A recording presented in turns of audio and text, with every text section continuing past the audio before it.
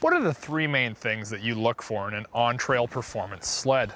I know for me, it's power, suspension, and rideability. And for today's test ride, the 2011 MXZ TNT 800 E-Tech scores high in all three.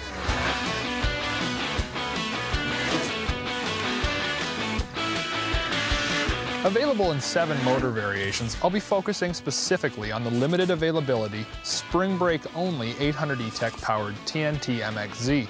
In the power department, this engine has been an incredible hit. If you tried to buy one this season, you found 800 E-Techs sold out across North America before dealers could even get them out of their crates. The 800 E-Tech returns for 2011 every bit as potent as last year's. Now, while some buyers are a little standoffish as to the long-term durability of this hugely advanced motor, we haven't seen or heard of any issues. Quick and easy to start on even the coldest days, virtually smokeless while delivering legendary gas mileage and oil-sipping demeanor, the 800 E-Tech is at the top of the big bore 800 twin category, hands down. Voice coil injection allows E-Tech buyers to not only enjoy the best two-stroke performance in the biz, but also to be good environmental stewards with the greenest two-stroke motor known to man. In the suspension department, the TNT acronym has been used across the Skidoo lineup as a better-than-base model type of handle, and in some respects suffers from a little bit of an identity crisis. First-year XPs branded TNT were stiff riding, targeted specifically at ditch-banging buyers demanding the lightest weight sled possible. For 2011, the TNT is your only choice if you want an in-season MXZ with an 800 E-Tech. In model year 2011, the TNT is no longer focused solely on ditch bangers, but takes aim at hardcore trail riding enthusiasts looking for all-round comfort and compliance. The TNT's shock package is far from base, featuring aluminum-bodied KYB take-apart shocks, but they only have spring preload adjustability. Despite this, they offer a great range of rider comfort and the option to rebuild and revalve. While 9 inches up front and 15 inches in the rear looks exceptionally good on paper, the truth is Skidoo's SC5 rear suspension truly is a winner on snow. Linked with a taller, more plush seat and deep running boards, your legs can be comfortably bent, creating an aggressive yet sustainable rider position that reduces impact on your mid and lower back while allowing you to ride more miles more comfortably. The next category is rideability, and by this I mean the rider's ability to comfortably and confidently control the sled over a wide variety of conditions.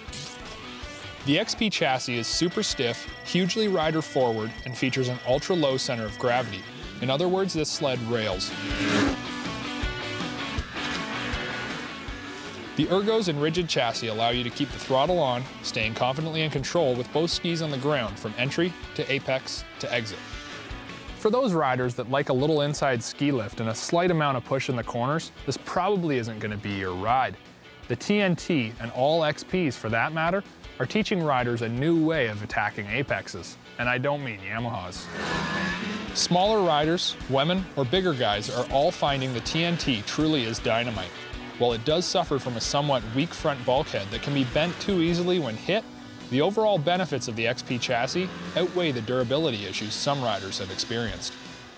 Taking time to set up your suspension always produces a better ride, and some snowmobiles like the Rush require you to set up your suspension for it to ride even close to properly. But the 800 TNT offers a broader range of rider comfort with minimal suspension adjustment. The SC5 rear skid linked with the XP's rider forward ergos means the rear arm shock, which typically does most of the work in bumps, is now under less pressure. When you encounter a section of trail in need of grooming, you can maintain consistent and higher speeds through the whoops. This is the result of being positioned closer to the middle of the chassis. The positioning allows the sled to spread impacts and loads more evenly between the front suspension, the front arm shock, and the rear arm shock. The middle of the sled is thus more isolated from impacts, and the shocks split up the loads evenly. Adding to the rider comfort of our TNT is this standard 15-inch windshield with these cool hand deflectors. Now this is a far cry from the old bug deflector that we used to get and those flimsy handguards. TNTs are no longer solely about ultra-light weight. TNT has evolved into a more refined, purpose-built, trail-shredding snowmobile.